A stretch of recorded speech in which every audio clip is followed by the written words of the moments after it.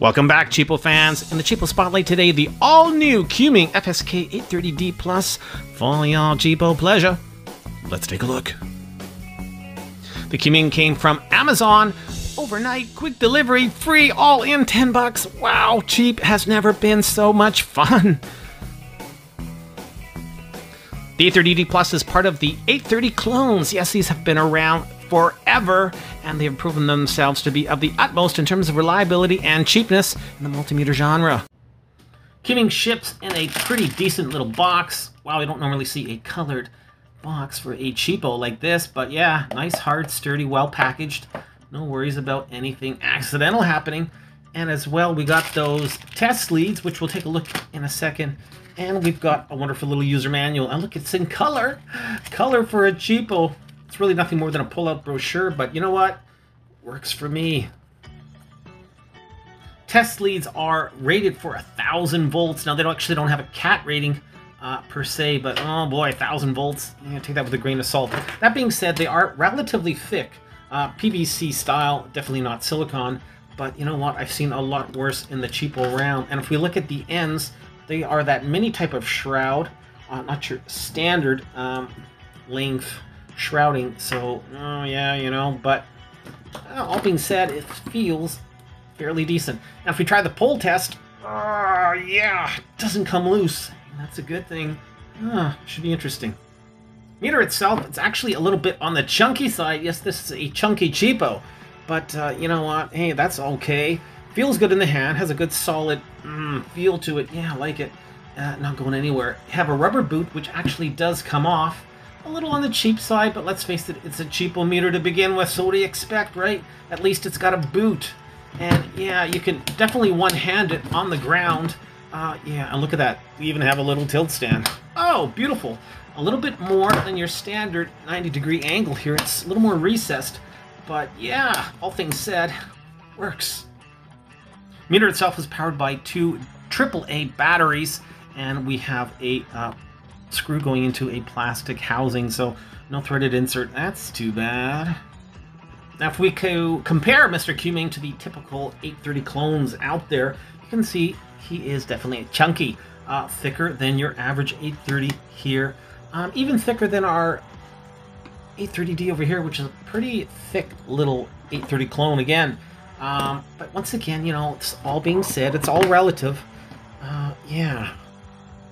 Two 830D clones here. Once again, yeah, a little bit more heft with the Q-MING. Both have that same selector switch, definitely a little bit bigger on the Q-MING. But what I do like, if we take a look at the display, you know, a bit bigger, a little easier on the eyes, the Q-MING. Nice contrast, however, on the smaller 830D Plus. But overall, you know, I kind of prefer the Q-MING. Now, the Q-MING also has a backlight. Look at that! Now, this is a really nice looking green backlight. Yeah, you don't have that on the 830D Plus clone on the right, so that is always a bonus. Now, fortunately, the Q-MING backlight has the lifespan shorter than a mayfly. We're talking mere seconds here. Yeah, 4 seconds tops, and it's lights out in Georgia, but at least it has a backlight. Now, you can hold on to that backlight while you're working in your dark abyss, and guess what? It's not going to go out as long as you keep the backlight button held down. So, food for thought. Starting off with the rotary selector switch at the midnight or off position. Volts AC up to 600 volts. Battery test mode 1.5 and 9 volts. DC current up to 10 amps. Continuity and diode. Resistance up to 2 megaohm. DC volts up to 600 volts. Top left we have our backlight button, and on the far right we have our hold standard one-touch. Below are 3 input jacks, high current amps on the far left, our common or neutral in the middle, and finally on the far right are volts, resistance, and milliamps. The test leads are in those input jacks, nice and solid, yeah, not going anywhere. Well, that's a good thing. Sometimes in the cheapo round we have a tendency to have flaky connections, but yeah, no flakiness going on here. No flakiness. None whatsoever. For whatever reason, Q-MING decided not to put a volts AC signifier on the rotary selector switch. So just be aware that is volts AC. Now this 2000 count non-auto ranging multimeter is sitting in millivolt mode right now. 250 millivolts is what we wanted, and it's basically what we're getting. Good stuff. All right, let's try 2.5 volts. Now we're going to be over, so we're going to have to change that selector switch, move it one up, and 2.50 volts. Spot on. Good stuff, Q-MING. Hey, I said spot on. Get back up there. 2.50. Thank you. AC volts right now, 120 volts. What we should be looking at. Let me just get those leads in there. There we are. 121. Yeah, pretty well spot on now. Remember, there are no bells and whistles with this meter. No flashlight, no NCV, no live, nothing. Yeah, bare bones. In resistance mode now, sitting at 1 mega ohm. About 8 counts off. Oh, let's take it down. Let's try 100K. Oh, wow. Let's try 200K. Oh, come on, baby. Oh, wow, it is really slow. Let's try 500K. There we go. 900K. Oh, painfully slow. Okay, let's try 11K. 31. Yeah, well, there you go. Looking at the resistance on those test leads, about 0.4 of an ohm. Not bad, considering these are really cheapos. Once again, we don't have a rel feature on the meter, so we'll have to do a little bit of math. I hate math. Well, I don't mind it. Not one of my favorites. Looking at that lab resistor, 100 ohm is what we want, and if we take off that 4, it'll be pretty well spot on. So, good stuff. Little Q-MING, you're an accurate little cheapo. Okay, LED time. Here we go. I don't have a whole lot of confidence, but yeah, nothing there on the green. On the yellow, it is lit. It is lit. The red. Yes, we do have a red lit, but no forward voltage drop yet. And the white, no. So really 2 out of 5 in terms of illumination, and 0 for 5 in the forward voltage drop department. Sucks. Verifying a standard diode, and no worries.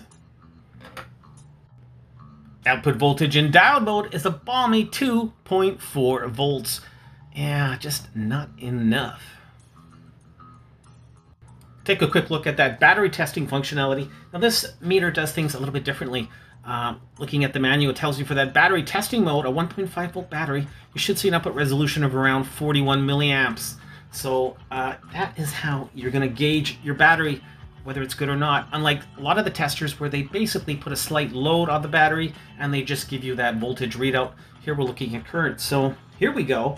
On the top now is a Duracell, which I know is starting to go south. Let's try it out.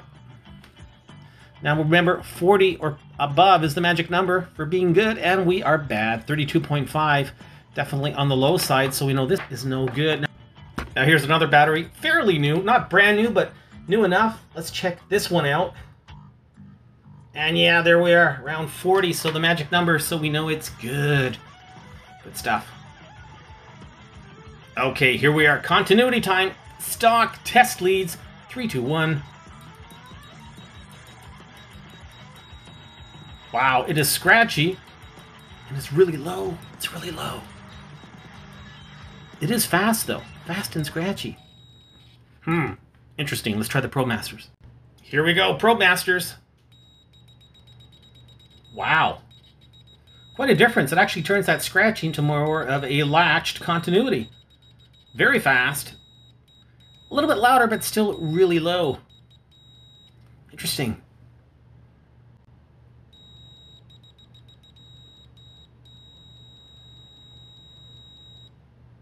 .56 decibels, the maximum output volume in continuity mode. And I've been in the high current mode for about 2 minutes now, sitting around 5.3 amps. And, you know, all is well. Surprisingly, the leads aren't even toasty. Yeah, I thought they'd be on fire by now, but, yeah, looking good. In milliamp mode, this only has a 200 milliamp maximum rating, but it's getting there, not a problem. Let's just take it up a wee bit, shall we? at the cusp of 200, still looking good. And we are now over limit, bring it back down. Yeah.